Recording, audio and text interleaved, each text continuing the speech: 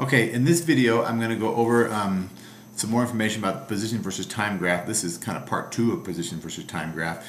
You remember, in this one we're going to talk about what the curve or what the lines will look like if the object is speeding up or slowing down.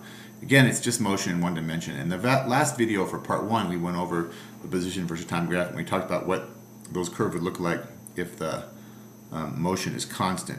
So let's just go back and review that really quick. Here's again position versus time. We have motion in one dimension. We're just moving in one dimension. You can kind of think of it as moving up and down our position versus our position line. And in all of these, you'll notice that they're straight lines. So they have a constant slope. And remember, we showed you that the slope equals the velocity. So because the slope is constant, and because these are straight lines, then the slope is constant across each of the 5 intervals, and therefore the velocity is constant over each of the 5 intervals. And we did talk a little bit about how we can figure out what the slope is, and we did some calculations, but let's just kind of talk about it qualitatively. You can see that this line has a positive slope. That means that its velocity is positive, and that also means that it's moving in the positive direction. So slope equals velocity. The sign of the velocity tells us the direction. All right, these flat lines which have no slope mean that we're not moving at all, so there's no velocity. Now let's just look at this one really quick.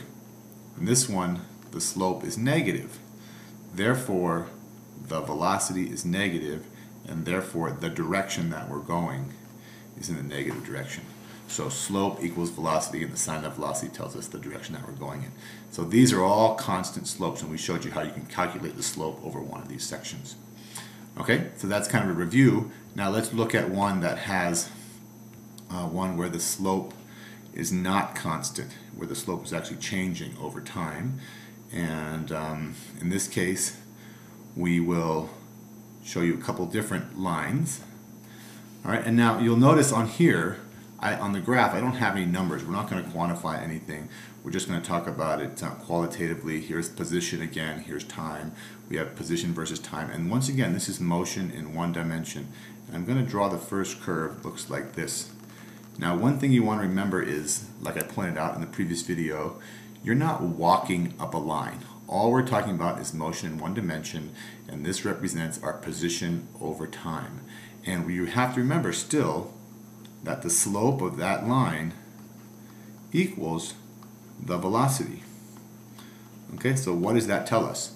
Well, the slope of this line, now we have to kind of think about it.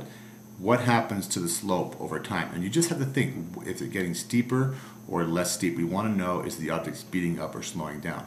So you can see that that line is getting steeper, and that means that the slope of that line is increasing over time. Here's our time down here. Now, does this curve have a positive slope or a negative slope? Now, if we were to draw a tangent line along the curve right here, I don't want to draw it to make it too messy, you would notice that that line has a positive slope. It's sloping up. All right? So we would say that if the slope is increasing and it's positive. Now, what does that tell us about the velocity? Okay, that means, therefore, that the velocity is increasing, and the velocity is positive, so that tells us that it's going in the positive direction. All right, so see how that works? It's basically the same thing. Slope equals velocity. The sign of the velocity tells us the direction. Okay, let's just switch the color here for the other one.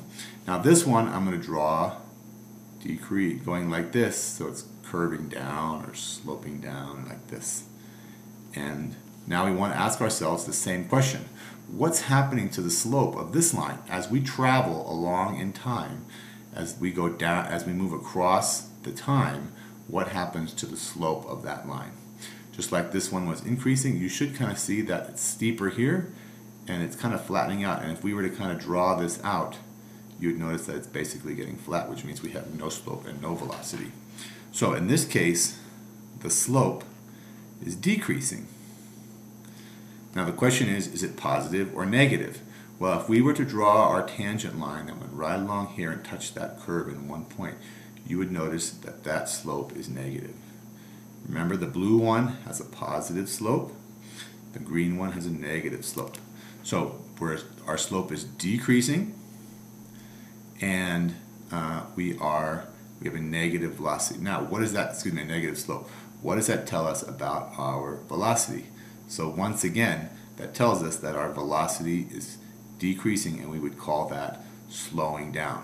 Okay, this one we would say speeding up, and this one is slowing down, and it is negative, right? The slope is negative, so the direction is going to be negative. And you can kind of see that if we start out here, over time we're coming back towards zero, and that's our negative direction. Okay, so that's the first two. Now let's look at the next two. Once again, we have the same idea. We have position on this axis. We can put a P over here in meters if we wanted to. We have time on this axis over here, and that's in seconds. And once again, the slope on the position versus time graph equals the velocity. Okay, so let's see what our color. All right, let's go with this one. Okay, now in this case, we have a curve that we could draw that looks like this. And we draw it like this, and we want to ask ourselves, what's happening to the slope of that line over time? Now you can kind of see it's really steep here, and it's kind of flattening out, and eventually it would go flat and go like that. All right, now we can say therefore that the slope of that line is decreasing, and if we draw a tangent line just along that curve like that, we can say that the slope of that curve is positive. What does that tell us about the velocity? Well, the velocity is decreasing, and the velocity is positive, so therefore the direction that we're going is also positive. All right, so that would look like that. Okay, now we can draw the other half of this curve, and in this case you can see that, well, I'll draw the other half and it would look like this. It's the fourth curve. There's really only 4 of these that we can have, and this one we can just draw as a continuation from this one right here, and you can see that it would look something like this. If I can draw it nice and smooth, it would look like something like that.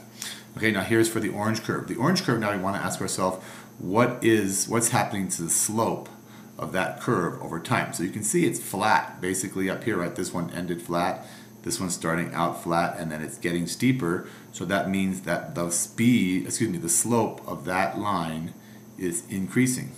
And now we want to ask ourselves, is it positive or negative? Well, this one was positive. Here's our tangent line. This one would have a tangent line that would look something like this, and that would be negative. So the slope is increasing, but it's increasing in a kind of with a negative slope. Now what does that tell us about our velocity? In this case, the velocity therefore is going to be increasing. So we would call that speeding up. All right, so this velocity is increasing. And then which direction are we going? Well, the direction is the sign of the velocity, and since this has a negative slope, therefore it would have a negative velocity, and that means we're moving in a negative direction. Okay, so that's the 2 other cases that you can have. Now we can just look, let's just kind of think about what happens over this entire curve. All right, so we start out at this position at this time, and over time our speed is slowing down, but we're going away from 0, so we're going in the positive direction. Then up here, basically have no velocity for some period of time, and then we come back in the other direction and we're increasing our speed, but we're going in the negative direction. So what is an object that actually does that? Well, it has a high velocity, high speed, slows down, and then comes back in the other direction. And you could just think of somebody throwing a baseball. When you throw a baseball up in the air, right, it has a high velocity when it releases from your hand, it moves away from you, it stops, and then it comes back down and it increases its velocity. But you have to remember that's really only velocity in one dimension. It's going up and coming back down, and because it kind of gets drawn out, so to speak, with time, that's what the curve would look like of an object that's thrown straight up in the air. Okay, so that